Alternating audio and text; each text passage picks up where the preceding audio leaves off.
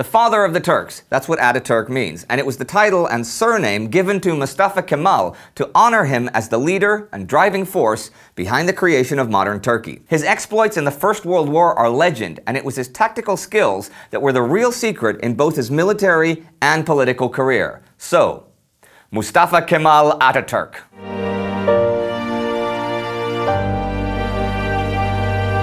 My name is Indy Nidell. Welcome to another special episode of Who Did What in World War I. Mustafa was born in May 1881 in Saloniki, today's Thessaloniki, in what is now Greece, but what was then part of the Ottoman Empire. His actual birth date is unknown, but he chose May the 19th himself. His father was a timber dealer and a former customs lieutenant who died when Mustafa was 7 years old, while his mother came from a long-established rural family. He grew up in fairly modest circumstances and had 5 siblings, but only one, a sister, survived childhood. After the death of the father, the family moved to the countryside to live with one of Mustafa's uncles, and Mustafa did not attend school regularly until he moved back to Saloniki at the age of nearly 10. He wasn't there for long though, dropping out at the age of 12. But he eventually applied to a middle school, was accepted, and graduated in 1895 as one of the top students. This is apparently where he was given his surname, Kemal, from his math teacher. It was in praise of his skills. Kemal means perfect in Arabic. After graduation, he attended cadet school in Manastir, now in Macedonia. In 1899, he moved to Constantinople, the capital of the empire, now Istanbul, and became an officer at the military academy. He remained there until 1902, but was arrested shortly after leaving by government intelligence and spent several months in prison for opposition to the government. See, Mustafa had joined the opposition party while at the academy, which supported Western-style reform movements and wanted greater self-determination and autonomy in the empire, rather than the absolute power of the Sultan. The academy's director intervened and got Mustafa released, and soon enough, he was a captain employed by the War Office. In Damascus, he founded a secret organization called Fatherland and Freedom, and shortly afterwards himself became a member of the Committee for Union and Progress, otherwise known as the Young Turks, a large opposition organization. In 1908, as an army chief of staff, he supported the Young Turks Revolution, which deposed the Sultan and restored a constitutional government. In 1910, Mustafa visited Western Europe for the first time. His famous quote, "There are different cultures, but only one civilization, the European one," comes from that visit. In 1911 and 12, he fought as a major in the Italian-Turkish War. Now, this war showed the cracks in the foundations of the empire. And in 1912, Greece, Serbia, Montenegro, and Bulgaria formed an alliance to exploit those cracks and attack the empire in October. This was the First Balkan War, and Mustafa fought in Gallipoli and WWII. After the war, he worked as a military attaché, and in 1914, he became lieutenant colonel in the Ottoman embassy in Sofia. So when the First World War broke out, Mustafa Kemal lived in Bulgaria.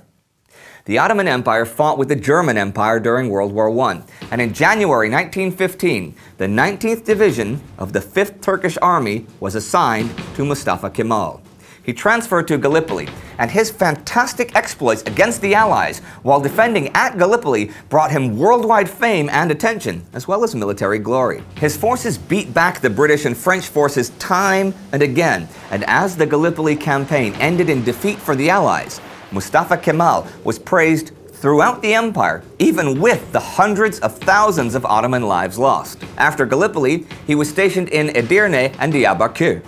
Promoted to Major General in April 1916, he fought to recapture Mush and Bitlis from the Russians, and after short battles in Damascus and Aleppo, he returned to Constantinople. In early 1918, he visited the Ottoman Crown Prince Vahideddin, later Sultan Mehmet VI, also meeting German Kaiser Wilhelm II, German Quartermaster General Erich Ludendorff, and Field Marshal Paul von Hindenburg, as they planned spring offensives, and that's pretty impressive company. In June 1918, Mehmet became Sultan of the Empire, the last one as it turned out.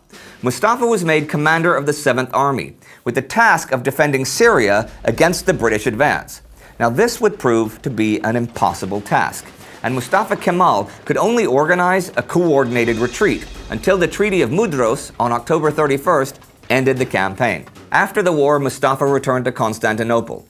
The empire collapsed after the war, and the peace treaty of Sèvres in 1920 actually partitioned the empire among the victors and the indigenous peoples. The treaty was never ratified, though, because the Turkish War of Independence brought everyone back to the negotiating table. Mustafa Kemal was both the political and military leader during that war, defending his country against foreign incursion and cementing his position as the man in charge, even when turmoil in the country resulted in massacres of both Armenians and Greeks. Okay, this is way too brief to do justice to either the story of the war or the civilian tragedies.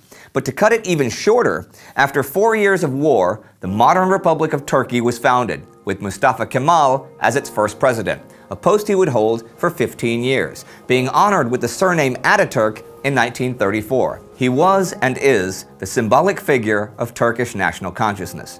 I lived in Istanbul for a bit back in the mid-1990s, and even then, every house, shop, or restaurant had a photograph of Atatürk prominently displayed, to a degree that I personally have never seen of any other figure in any other country. Now, it's not really my job to talk about his career as president, since, much like the War for Independence, this is well outside the scope of this show. But I encourage you all to read more about one of the 20th century's legendary figures. Mustafa Kemal Atatürk died of cirrhosis of the liver November 10, 1938. He was initially laid to rest in the Ethnography Museum in Ankara, the new capital of Turkey, but in 1953 was moved to a huge mausoleum that overlooks that city. Now here's a bizarre but cool piece of trivia. One of Atatürk's adopted daughters was the world's first female fighter pilot. Seriously. So there you have it, a man who in many ways was larger than life. Mustafa Kemal Atatürk, the father of all Turks and the driving force behind the creation of modern Turkey. If you want to see how the whole Gallipoli mess really got going, check out this episode about the first landings and how Mustafa Kemal was involved in the defense. And let us know if there's another important figure from the war that you'd like to learn more about. Don't forget to subscribe. See you next time.